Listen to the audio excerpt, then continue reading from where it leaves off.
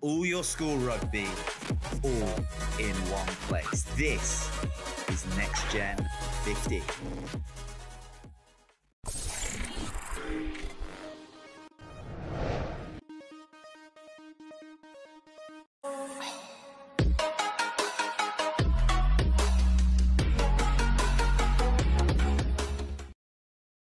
Hello and welcome to this week's top 5 school teams of the weekend, and we have some epic stuff to get through this weekend. What an absolute brilliant set of games we had over the course of the weekend. It was just so cool. We were lucky to be at a couple of them.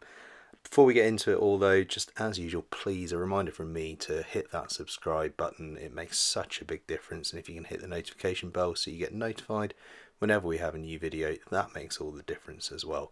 Of course, do head over to our social media channels, Twitter, Instagram, etc. It's all on @NextGen15, that's @NextGenXV, and of course head to the website www.nextgen15.com, nextgenxv.com. We've got loads of content going up at the moment, including a bucket load of live streams. Hopefully a couple of the teams in this week's top 5 are going to be appearing quite soon on the live stream as well. But on to the top 5.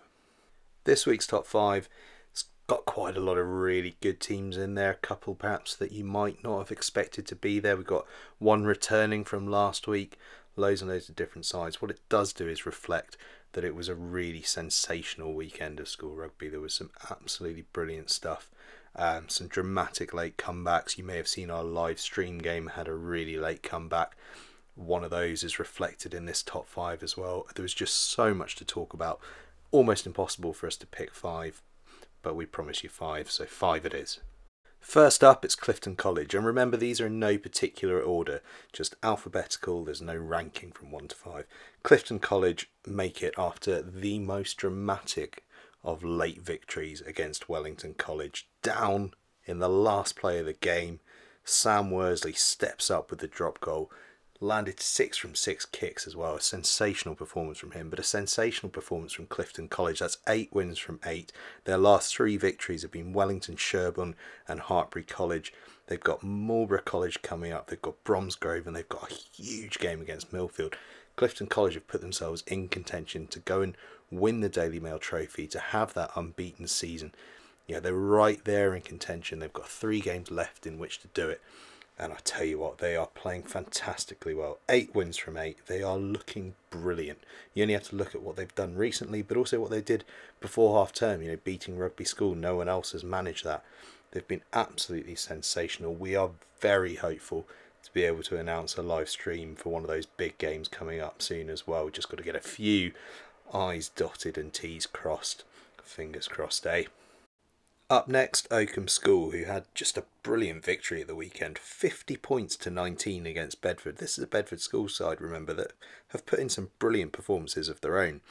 Oakham, though, we perhaps should have expected this. Their season's been a bit disrupted by COVID and cancellations and stuff, so their record going into this was sort of quite a close 1-4 loss 3. It's now 1-5 loss 3. And I'll tell you what, we shouldn't have allowed ourselves to be misled by that sort of relatively close win-loss ratio.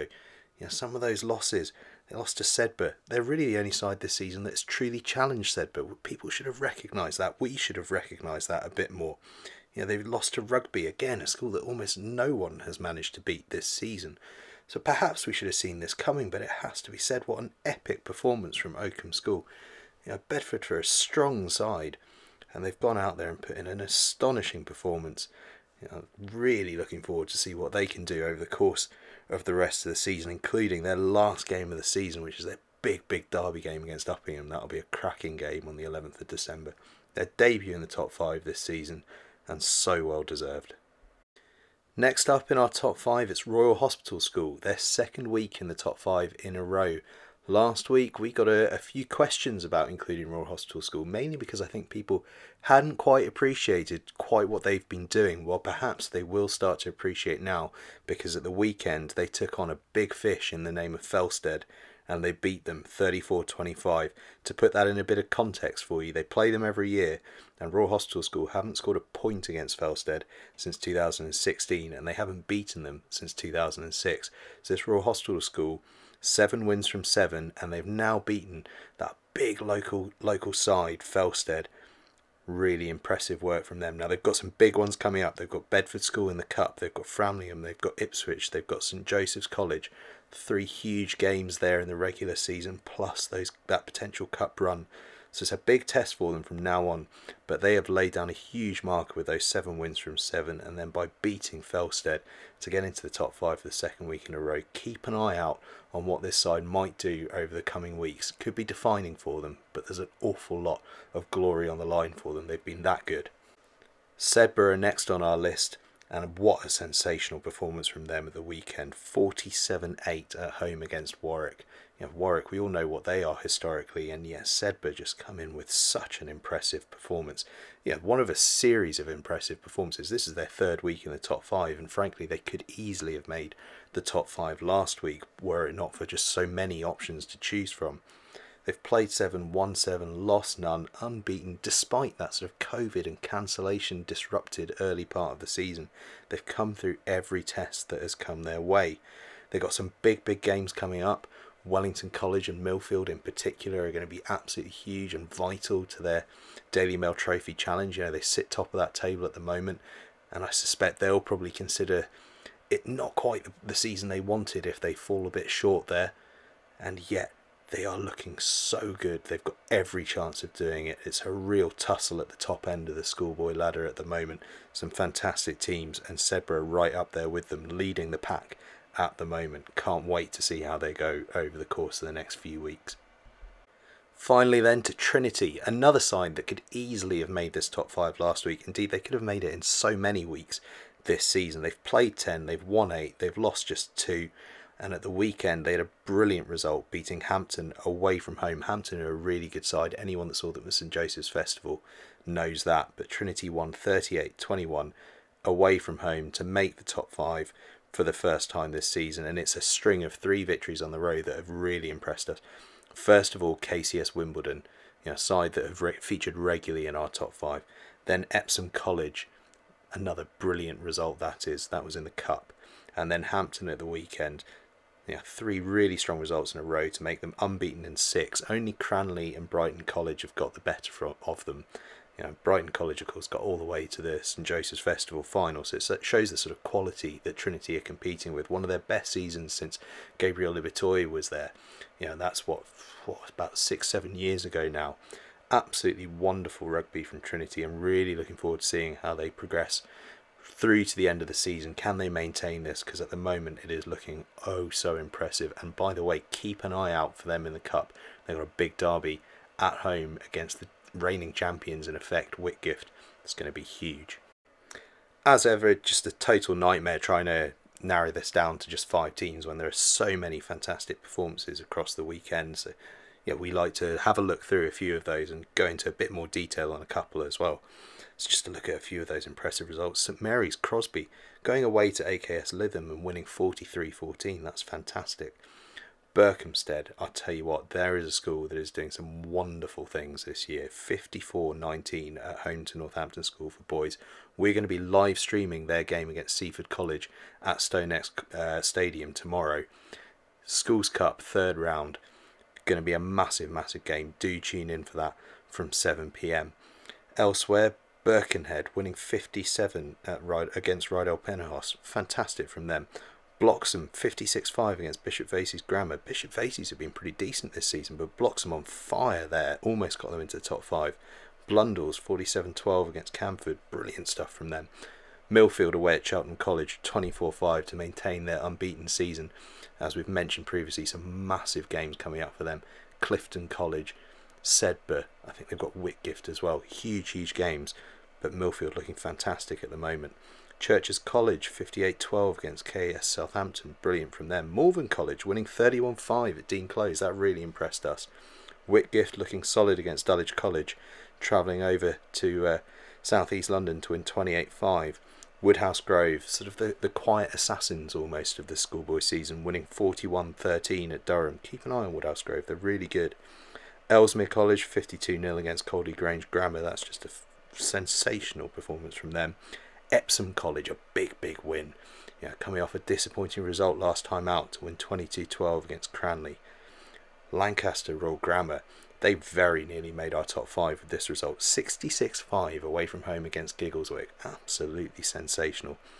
Haileybury v Sutton Valence was by all accounts one of those great schoolboy encounters.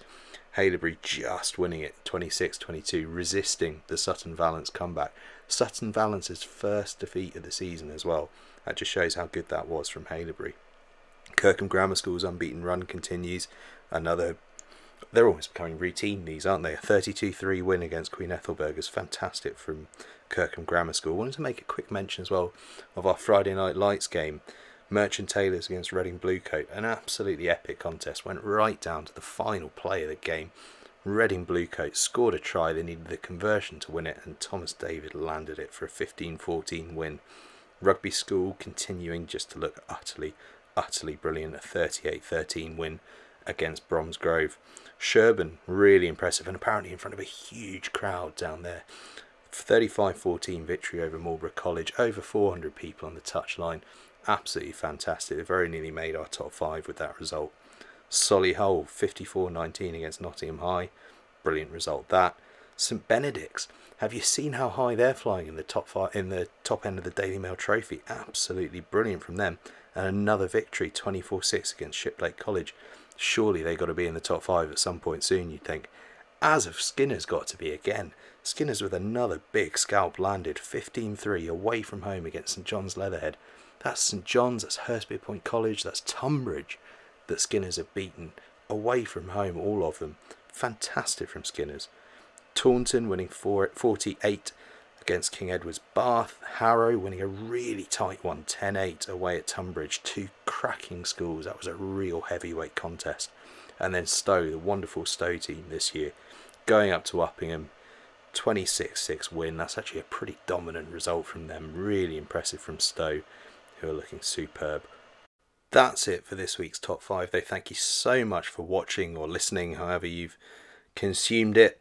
Just another reminder to please subscribe and to hit that notification button. It does make such a big difference. I can't stress it enough. I know it's annoying, but it really does make a huge difference. Do give us a follow on social media at NextGenXV, at NextGen15 on both Instagram, Twitter, I think Facebook as well. It's all the same. And do, of course, head to the website, www.nextgen15.com. That's nextgenxv.com. Got loads and loads of content going on, and do look out for those live streams. We've got 2 live streams coming up on Wednesday. The Modus Cup, Kings Worcester against RGS Worcester, as well as that Schools Cup round 3 game between Berkhamsted and Seaford College. And then we've got some big ones in the pipeline that we're going to be announcing in due course, so do stay tuned. Thank you very much for watching or listening. As always, goodbye.